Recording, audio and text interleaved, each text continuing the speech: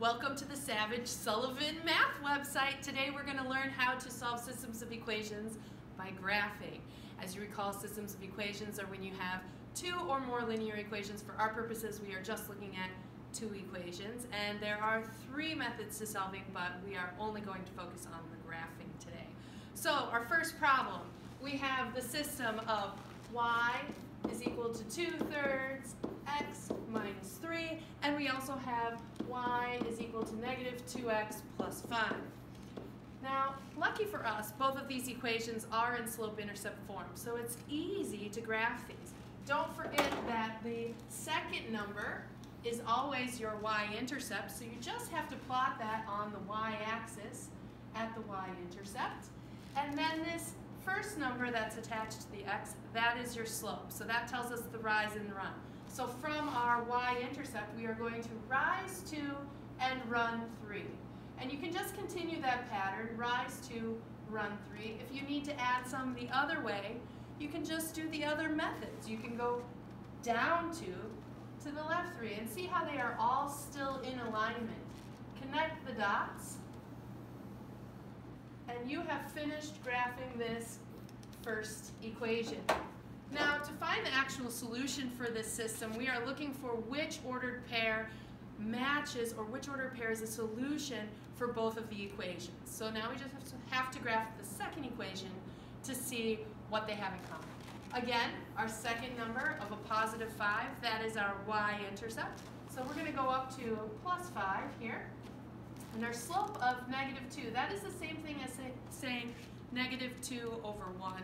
So from our y-intercept, we're going to go down 2 to the right 1, down 2 to the right 1, and continue the progression. And lucky us, we can see that these two lines do indeed cross. And they cross at this ordered pair right here of 3, negative 1.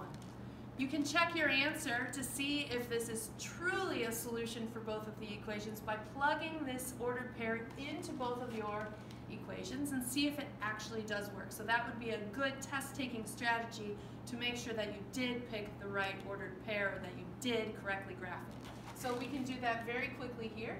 This is our y value, this is our x value. So negative 1 is equal to 2/3 times 3 minus 3.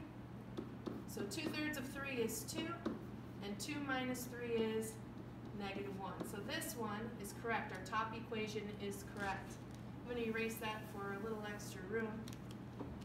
For the second equation, negative 1 is equal to negative 2 times 3 plus 5. Negative 1 is equal to negative 6 plus 5. Again, we find that our solution matches, so we know we have found the correct point. So now we're going to look at a second example that's not as cut and dry as our first one. So we're going to look at two equations, y equals 1/3 x plus 1, and then we're going to look at another equation that's not already in slope-intercept form. So we're going to look at 2x plus 3y equals negative 6. So we have one equation that's in slope-intercept form. We have the second equation that's in standard form. So while we could graph this in standard form by the intercepts, it's good practice to know how to rewrite it into slope-intercept form. So as we learned already, to rewrite this into slope-intercept form, we're going to subtract by 2x on both sides, and we're going to get 3y equals negative 6 minus 2x. And then to get it in true slope-intercept form, divide everything by 3. And we're going to have y equals negative 2 minus 2/3 x. So now we have this equation and this equation that we are going to graph and see our solution. So like in the first example, we're going to start by plotting our y-intercept.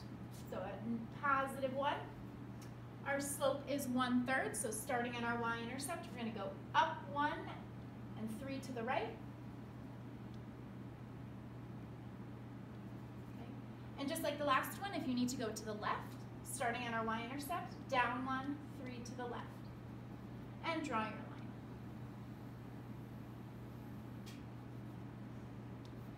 And now that I did the work to get it into slope-intercept form for the second equation, I'm going to look at this one and I'm going to graph it the same.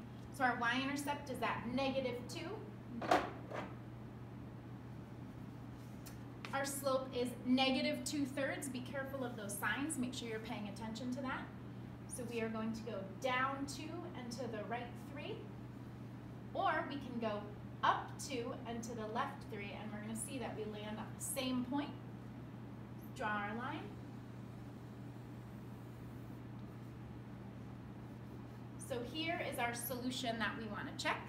So I'm going to erase this just to make some room here. So just as Ms. Sullivan did the first time, our solution point is negative 3, 0. But we always want to check to make sure we didn't make a careless error. So where the y is, we're going to plug in our y coordinate of 0. Where the x is, we're going to plug in our x coordinate of negative 3. And we're going to see that we do, in fact, get a true statement here, so it works with our first equation. But like any system, it needs to work in both. So we're going to check the same point, and we're going to check it in our bottom equation down here. So again, the point is negative 3, 0. Where our y is, we're going to plug in 0. Where our x is, we're going to plug in negative 3. So we're going to have negative 2 minus 2/3 times negative 3. And we're going to see we have 0 equals negative 2 plus 2 when you do this multiplication out. And we're going to get 0 equals 0. So since it works in both equations, this is our solution.